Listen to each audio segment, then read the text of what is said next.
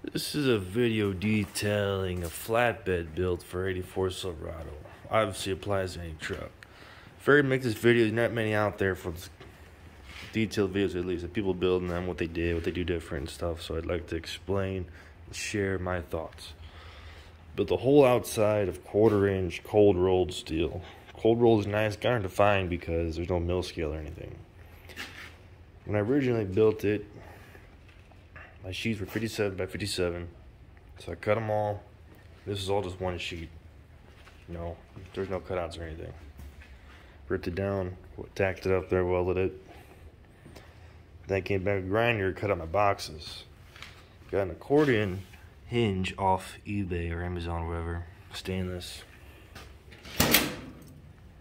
Outside's 1/4, inside's about 1/8 inch. Turned out pretty good. And the whole frame is built out of 2x1, about 3/16 C channel. The main thing is, put that on there. They had this scab on here. I had a flatbed on it. And the nice thing with doing it this way is once you get it pretty close, you can slide it forward and line it up. You ain't worry about tearing up your boxes you made or your gas tank.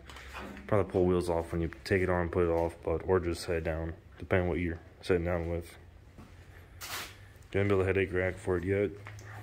Top's all 1/4-inch as well.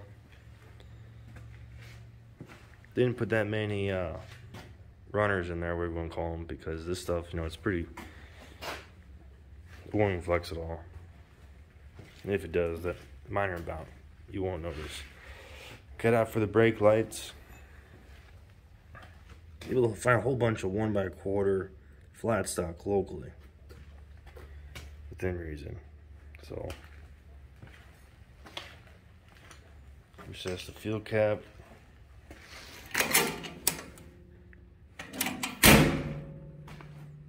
Main things I want it to be flush with the truck, which already came out pretty close. Got my receiver bolted to the frame. And everything was welded with Hobart 110 welder. This one can run gas, but for this whole project, I just ran off 30 thousandths flux core wire. You can buy a 11-pound spool off eBay for about 30 bucks. Probably even less than that. From Welding City, works pretty good wire. Once you knock your slag off and wire wheel and grind it down, it comes out completely flush. There's no issues with it whatsoever. Pinholes there, probably clean it up. This whole project cost about $1,700, all in, everything, lights, everything. But the main thing is to cut all this stuff. That's a big issue. I went and bought this plasma cutter. Amazon, $300. Works pretty good. It's $220. If you have a decent compressor, grand plan, we get a plasma cutter. But to cut this 1/4-inch, rip it down. Milwaukee makes this metal circular saw. It's about $160. You buy it on eBay, brand new. 5 3/8 blade. Nice thing is no sparks. Throws a lot of chips, but I mean that's gonna happen. But the cut it comes out with is definitely, I'd say, better than a shear. It's really hard to beat that.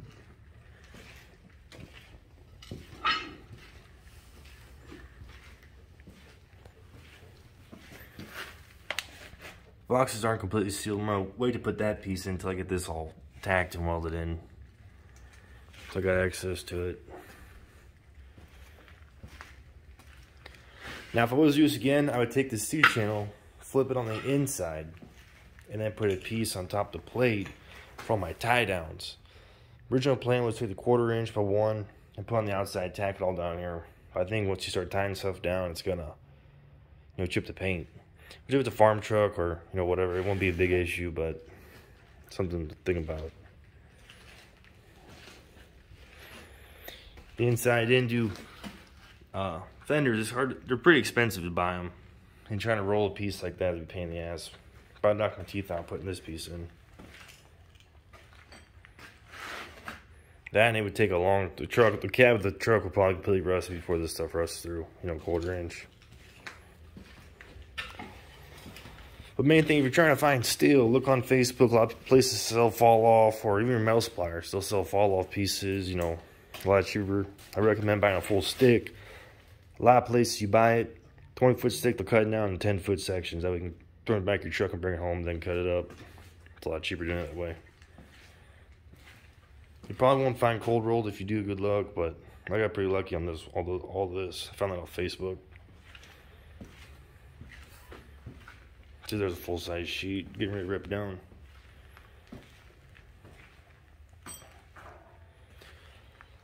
Then the latches. That's a big thing for me, you know, trying to figure out how the hell I'm going to do a latch. Well, you can buy this latch, 2 of them, like 20-30 bucks with locks. I use a plasma cutter. You could just use a angle grinder to cut that out. You don't have to spend money on that. Took the inside, put that 1/4x1, bought a whole bunch of that stuff. And then whenever it goes up against there, hits that backside perfect. As it wears out, I'll probably tack weld or figure something else out. Maybe replace the latch or something.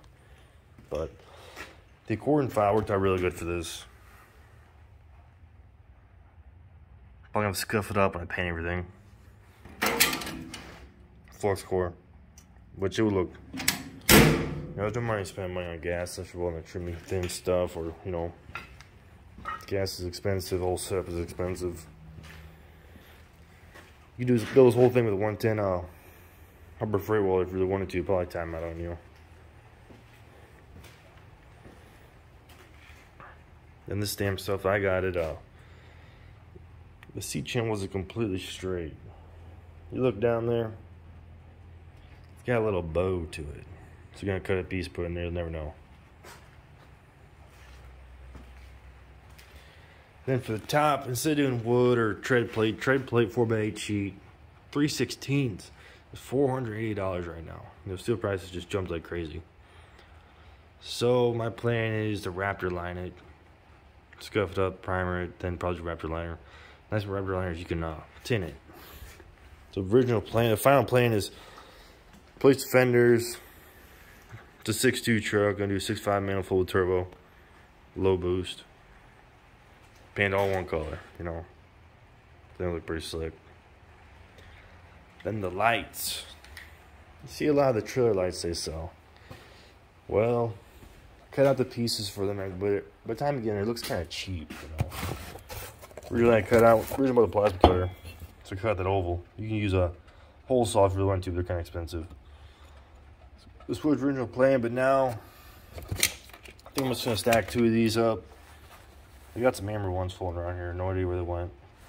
Put that on there. And these lights. These 3/4 inch button lights.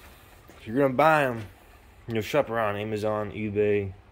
Go to Road King, about $4 a piece. Like, I think I got almost 30 of them. Maybe like 20. For about 20 bucks. Off Amazon Prime.